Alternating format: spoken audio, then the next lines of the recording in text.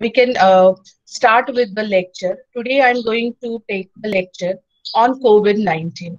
You know, this is a pandemic which is going on around us, and this is the biggest thing that we are facing this problem today. Okay, so I will share the screen also. Before that, you know that this COVID-19 or coronavirus 19, it is an event most people were unprepared for this. And the institutions across different sectors were also having not any different situation. They were also unprepared. Initially, it seemed as a joke at the first. So many of us thought that we will very easily get rid of this virus in no time because we are used to bouncing back from difficulties. Yeah. However, the government started putting measures in places as the cases have started increasing slowly and steadily.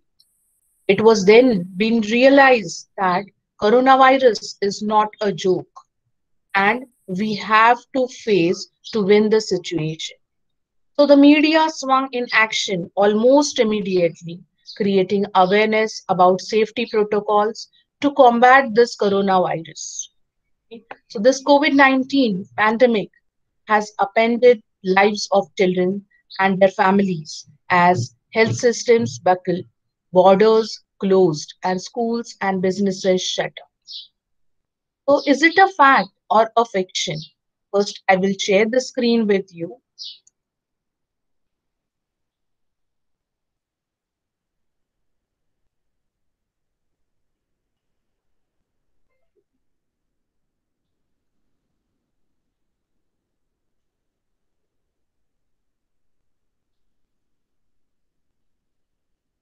I hope the screen is visible to everyone. Yes, ma'am. Yes, ma'am. Yes, ma'am. Yes, ma'am. What is COVID-19? We know that the coronavirus 19, it is a respiratory illness and that spreads from person to person. The virus, it is a new virus, so named as novel coronavirus. Now, is it a fact or a fiction? How much do, there is a question in our mind that every day new cases are increasing. We are coming across new knowledges, new things about this coronavirus. So there is a big question in the mind. How much do you know about the COVID-19? From where it has originated? This coronavirus belongs to a family of viruses called as coronavirus, which is said to have first originated in China's Wuhan.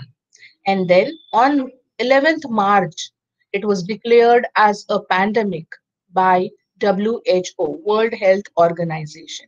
Pandemic is a worldwide disease. It has spread across many countries, killing thousands of people. The Ministry of Health and Family Welfare has said that it has started from the animal source, but later it was seen that it spreads from human to human contact. WHO says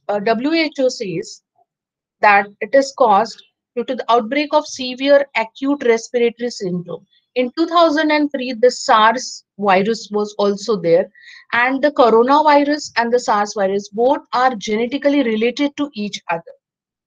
But the diseases they cause are, though they are genetically related to one another, they are quite different from one another. SARS was more deadly than coronavirus, but it was less infectious as compared to COVID-19. Okay? And that is why there were no outbreak of SARS anywhere in the world. But COVID-19, though it is not more deadly, but it is more infectious, and that is why it has created the pandemic. Children, as the coronavirus spread, so is its misinformation. So it's a high time now to know the facts is the key to being properly prepared. We should be properly prepared for protecting ourselves and our loved ones also against this virus. As this coronavirus has spread, so it is fueling the discrimination and stigma. UNICEF is working with health experts Why? To promote the facts over fear, facts over misconceptions, bringing trustworthy tips and guidance to parents, caregivers, and educators. So, what are the causes? We should know what are the causes of this COVID-19. The main thing through which it spreads is the mucus or droplets of an infected patient. So, this virus is mainly spreading through the mucus. It is a droplet infection. It is not airborne infection or waterborne infection. It is spreading through the mucus or droplets. Now, how this come out when a infected person sneezes, coughs, and does not cover his mouth? Often, the virus can also spread easily with the hands of an infected person. If he sneezes on the hand and touches various objects, the virus settles down on various surfaces. And if that are touched by the healthy person and is touching the mouth or nose, and when it enters the body, so the droplets of saliva or discharge from the nose from an infected person. So this novel coronavirus, its transmission. We have studied about the incubation period. Every pathogen, every disease-causing organism takes some times to show the symptom. The time from the entry of that pathogen into the body till it shows the first symptom is called as an incubation period. That is after the transmission. And transmission of COVID-19 virus, novel coronavirus, is via respiratory droplets.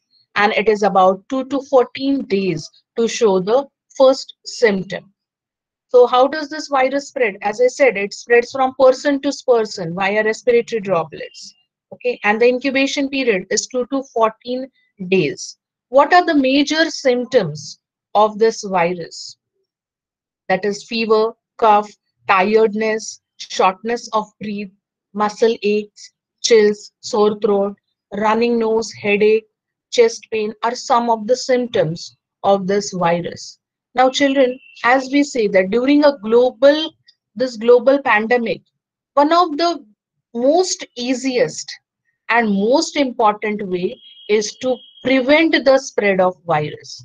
So, children, instead of now talking on the history, yes, we should of course know that where it has originated, how it is spreading, what are the symptoms. We should have the knowledge of this.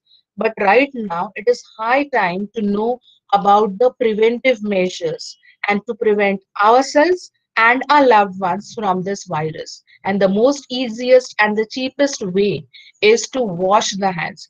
Every one of us know that washing the hands is very, very important. But today I'm going to stress more on the preventive measures and more on how to wash the hands, when to wash the hands, why to wash the hands. This is the best preventive measure to break the chain of transmission of this coronavirus from one person to the another person. So here are certain things which I'm going to show that when, why, where, how to wash the hands. There are many questions which are still unanswered, or there are many questions we should know the answers in details. How do I wash my hands properly? Children, the virus, it comes on, you know that the our hands, they touch so many surfaces during the whole daily course, right? So, how to eliminate these traces of these viruses from the hands? Not just holding the hands below the running tap water, quickly scrub and rinse it. That is not the correct way to wash the hands. Hand washing is the cheapest and the most important thing to prevent ourselves, but it should be more effective. So these are some steps in front of you, like how it should be done. You can do a simple technique. Wet your hands with running water. Apply soap to cover your wet hands. The most important is the third step. Scrub or rub all the surfaces of your hands, including back of the hands, in between the fingers, at the base of the thumb, under the nails. It should be at least for 20 to 30 seconds. Now, till that time, what you will do? Simply, you can sing Twinkle, Twinkle, Little Star, or you can sing a birthday song twice. Till that time, you can wash your hands nicely. Then rinse thoroughly with running water. And the most important is drying the hands because there are more chances of transmission of this virus from the wet surfaces, moist surfaces rather than the dry hand. So drying the hands with clean cloth is very, very important. How long should I wash my hands? I already answered this question that it should be near about 20 to 30 seconds. Till that time, nicely sing a song and wash your hands. If it is not possible for you, you are traveling or you are in such a situation that you cannot wash, water is not available, your hand wash is not available, soap is not available, what is the alternative for it? So you can use a hand sanitizer, but it should have near about 60% alcohol into it. When you take this sanitizer on your hand, you should rub it properly on all the surfaces of your hand, your wrist, back of your hands, then at the base of the fingers, base of thumb. And again, you should rub this for 20 seconds to ensure that the complete surface of the hands is covered with the sanitizer. That is again a preventive measure.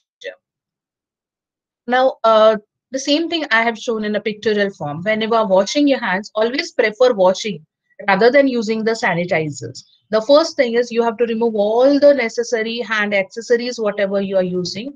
Wet your hands, apply soap and water or hand wash you can use. Then rub it properly, palm to palm. Wet all the surfaces, rub it, and then wash it clearly. So in this way, this is the correct technique to wash your hands. It is very quick and simple way to protect you from the germs. It hardly takes 20 to 30 seconds. So you remember your school days and you recite any rhyme till that time. Again, a question.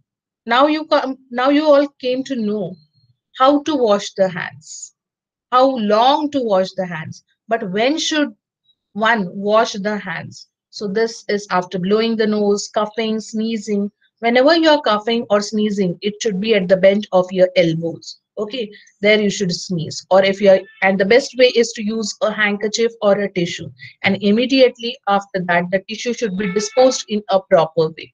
So after using toilet, before and after eating, after handling any garbage, or especially after handling the pets, after changing the diapers of the baby, helping the children, then when the dust is visible on your hands. So during all these stages, you should wash your hands, especially during, before, or after you are caring a sick person is at your home and you are taking care, handling his things. After that, obviously, the hand should be washed properly. And as I said, that touching the surfaces outside the home, especially the money which is transferred from one person to the other person, and we never know how the people use it. Okay, so after all these things, one should wash the hands thoroughly. Then again, a question is always asked whether we should use warm water to wash the hand. No, doesn't matter.